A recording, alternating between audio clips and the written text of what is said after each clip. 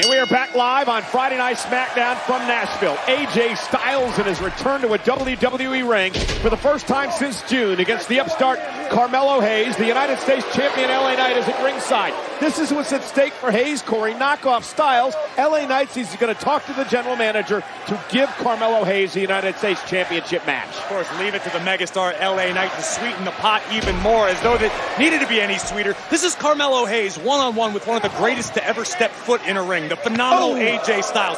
What Carmelo Hayes could possibly do tonight could make all of the difference in his career. Knocking off a surefire future Hall of Famer like Styles on AJ's first night back, that is a massive potential feather in the cap of Carmelo Hayes. Carmelo Hayes tied 3 wins apiece in his big battle against Andrade, taking the fight now to AJ Styles, the former 2-time WWE champion. Let's put the shoe on the other foot for a moment. You'd have to imagine that AJ Styles, freshly coming back to SmackDown, would love an opportunity in the future to become United States champion yet again, particularly at the expense of the man who defeated him at WrestleMania, LA Knight. And speaking of championships, you have to wonder, Corey, what Carmelo Hayes thinks about his old running buddy. Trick Williams winning the NXT championship over Ethan Page on the debut of NXT in the CW this past Tuesday night. Congratulations to everybody at NXT. An unbelievable night we all got to enjoy together. But right now, Carmelo Hayes. Drop kick by Styles. AJ Styles and Nashville have had a love affair over the years. It was back all the way in the year 2000, Corey, where AJ Styles debuted in this city as part of the NWA Anniversary Show. He won a TNAX title here, an NWA championship here, tag team titles here as well. AJ Styles loves wrestling in Nashville. I was in the building the very first night they were here in Nashville.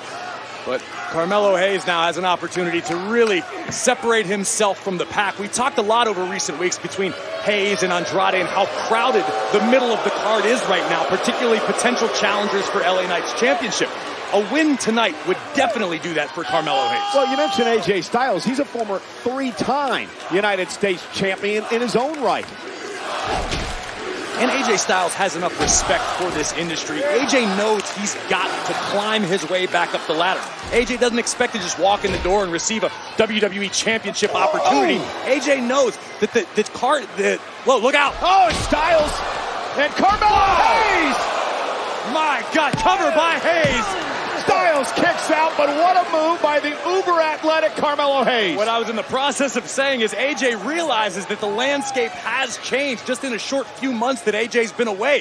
Carmelo Hayes wants to bear the flag. Cover here by Hayes. Floats into the cover, and Styles gets the shoulder up. Now, AJ Styles, he has had some in-ring action over the summer. The much ballyhooed and publicity-driven matchup, of course, in Pro Wrestling Noah. The big matchup there in Japan.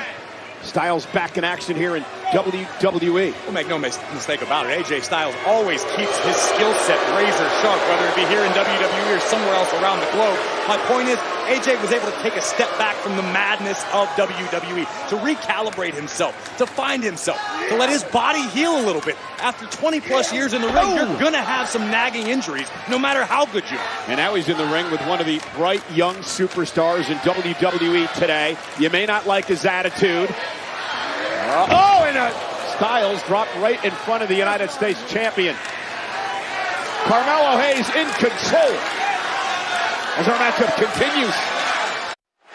And we are back live on Friday Night SmackDown. Now, you notice a half crab in here for Carmelo Hayes on AJ Styles. There is a reason that Carmelo Hayes is now focused on the leg of AJ Styles.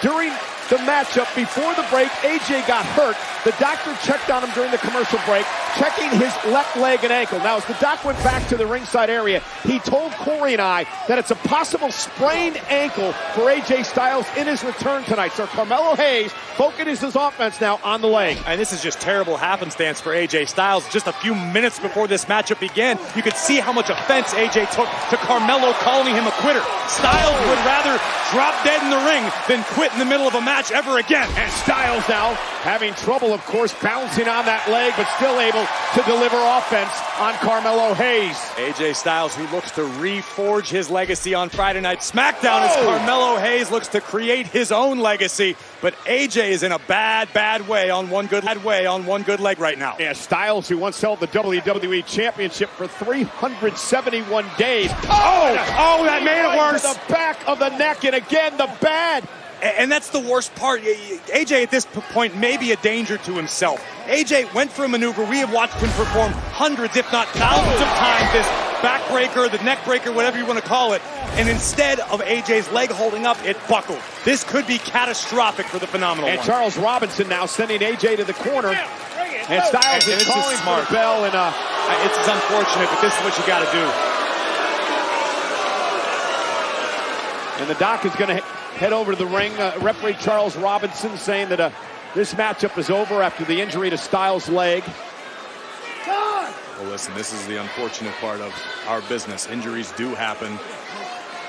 Ring rust may have played a factor. We talked about how AJ likes to keep his skill set razor sharp at all times, but a layoff is a layoff. Your body is going to react differently. AJ obviously was not in the same shape that he believed that he was. Or at least AJ's brain and his body weren't on the same page. This is where we're speculating. We think the injury may have occurred. AJ coming up. Yeah, that could have been it right there. And then this is where everything went south. AJ unable to support his own weight to drive Hayes down across.